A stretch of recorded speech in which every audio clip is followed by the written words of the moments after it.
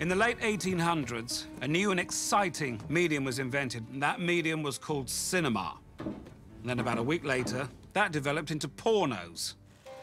Now, the first porno film I ever made was called The Adventures of a Very Randy Vampire, and I played the leading role of the very randy vampire.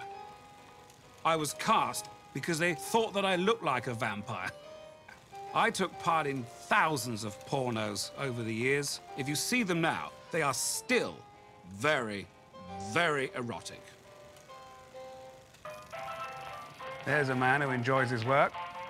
This was banned for 60 years. Count! I'm addicted! Time to 23 skidoo. Or should I say 69 skidoo? Let's see State College win their big games out there, star quarterback.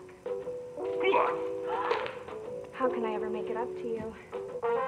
Oh, yeah. Bebop Baluba, yeah. Have you ever been with a man before? And how would you like me to answer that, Philip? No. You'll never guess where this is going. Then the answer's no. And now, the 1990s. Could it be any sexier? Where have you been? I paged you over an hour ago. Who are these people who are always paging? And what's the deal with pagers? Shut up and get over here. Oh, yep, this is exactly what I want to be doing right now. I'm about to launch a Sputnik.